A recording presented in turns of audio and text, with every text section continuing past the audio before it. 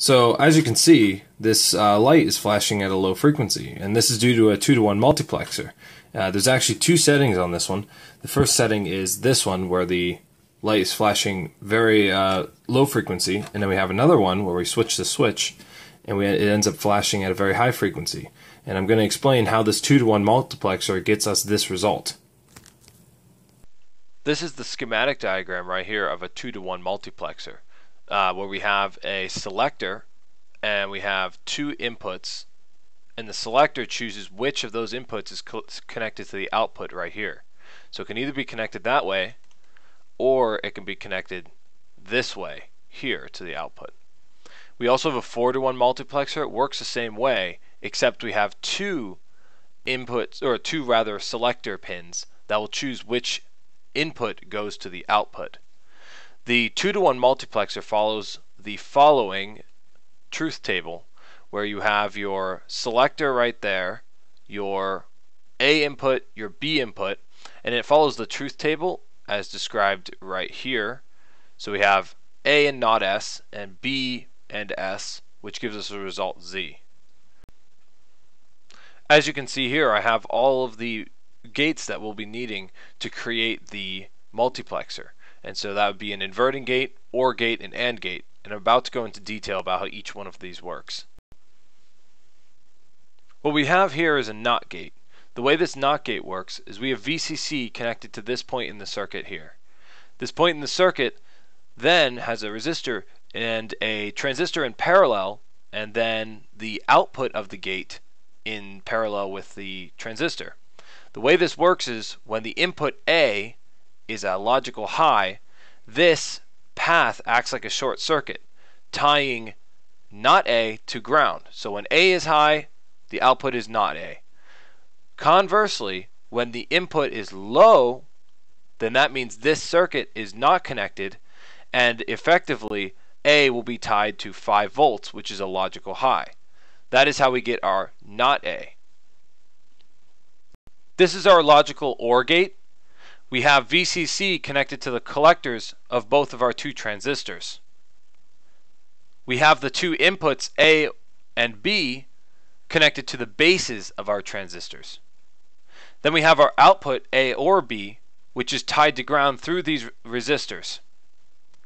And the way this works is if A is a logical high, it allows the connection to VCC through the transistor to be effectively a short circuit, which is connecting the output to VCC, or a logical high, making A or B a logical high. Whereas in the case shown in this image, we have 0 volts on both A and B, and the only current we get through the transistors is the quiescent current, which is taken care of by our pull-down resistors. That makes the voltage on our output so low it's effectively a logical 0 as far as any gates later on in the circuit are concerned. This is the simplest AND gate I could come up with. We have our A connected to our collector of our transistor, which is right here, and we have our B connected to the base of the transistor. What this means is if B is false, it's a logical 0, then the gate is open, and effectively A and B is connected to ground through this resistor right here. But if instead A is 0 and B is high, there is very little power that can go through, and this resistor will effectively tie A and B to ground. But if they're both high, then the current passing through the transistor can overwhelm that resistor, and it will allow the A and B output to be at a logical high. This is the 2-to-1 multiplexer we'll be using in this lab. And we can see here we have all the gates: a NOT gate, AND gate, OR gate. This is our output Z, and our inputs S0, which is our selector, A and B. This is how the logical expression that I had shown previously that creates that truth table, this is the circuit that creates that truth table and controls Z. There's also such a thing as a demultiplexer. A demultiplexer uses a selector pin and a input pin, and it controls two different outputs given what the position of the selector pin is. And this is the logical diagram that describes how one of these work. We also have a 4-to-1 multiplexer. This uses two selector pins, as mentioned earlier, and one output pin. The way this works is it's effectively 3 2-to-1 multiplexers that are tied together. And what we have here is basically like a tree we've made, where the first most significant bit, so that's S1, selects which of the 2 multiplexers, 2-to-1 multiplexers to select from. And then the least significant bit will select which one of the 2 pins that are connected to that to tie to our output Z. And here I have drawn LEDs to describe what's high at what point.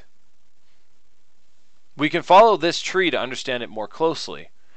This tree right here shows us that the first bit decides which of the next branches to go down, and then the second bit describes which of those branches to go down. And we could just keep going with this. Lastly, once we understood all of that, we could actually turn it into a real circuit. But before I went and I created it in real life, I created it in Tinkercad to make sure that this would all work and to test the code more rapidly and make sure I didn't burn out any of the chips while I was doing it. This right here is our Arduino. We have inputs A and B, which you can see are labeled here, connected to pins 4 and 8. Those then go to our AND, NOT, and OR gates in the way described in the 2-to-1 multiplexer. We also have a selector pin, which is connected to just a regular switch. That way I can switch it from high to logical low easily without having to move any wires around.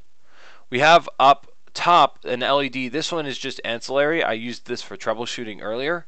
And then the bottom LED is the one we care about, and we're seeing flashing at the different rates depending on the position of the switch. Now, because it's flashing so fast, the animation can't really keep up, so it just looks like it's always on. But as you saw from the beginning of this video, that does in fact work in real life. And this code that we're running is right here, and I'll go into depth in that in just a moment. This right here is the code that I used to get the desired output. You can see here we're setting up a few variables. The notable ones, up at the top, we have the pins that A and B inputs to the multiplexer are on. We have a counter, which will become important later, and then I'm also tracking the current state of pins A and B. Next, we have void setup. And void setup is only run once at the beginning of the code when the Arduino first starts up. Here we're taking the number pin that A is on and setting it to an output, and then we're doing the same for pin B. Next we go to void loop. This runs for the duration that the Arduino is powered on. We have that counter, and what this basically does is every time we go through this loop, we increment the counter. Next we have a delay right here of 50 milliseconds. This sets the tempo for the entire process of flashing the LEDs. We can go to this code here, and what this basically does is it checks the current state of our pin A, and if it's on, then we set it to false or off, logical 0. And then we update the pin A in our Boolean that keeps track of what pin A is in, what state it's in. And then if it's not true, if it's already off, that's what this else is kind of implying, then we want to set it to true. And so that becomes a logical 1 or a logical true. And we again update the state of this. So this happens every 50 milliseconds. And that's what gives us a very, very rapid flashing.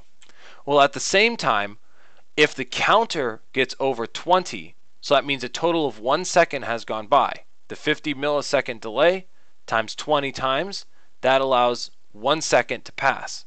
And then we reset the counter to 0. And this is to prevent integer rollover. So basically the number gets so large because it's been running for so long that the integer variable that it is counter can't hold that much information. And so it starts rolling around. That'll mess with the program. It won't be terrible, but you'll get some weird inconsistencies periodically. Next we have B state. So if the counter is over 20, we check the status of our pin B, and if it's high, we then set it to a low, as you'd expect for a flashing light, and of course we update what the state of pin B is. If it's a logical false already, then we want to set it to a logical high. That's what this is. And of course we have to update the state of the pin. And that's all there is to this. It just loops over and over again. As you can see here by the working circuit, we now understand how to use the Arduino with 2 outputs to control the flashing of one LED using a selector pin that is on this switch I just changed. And you saw from the code that we have the two different inputs, or two different outputs from the Arduino flashing at two different rates. And you can see here that it works when I switch the switch from two different positions. And all that's doing is switching the selector pin from high to low, so from positive 5 volts to 0 volts. And that's all there is to it. Thanks for watching.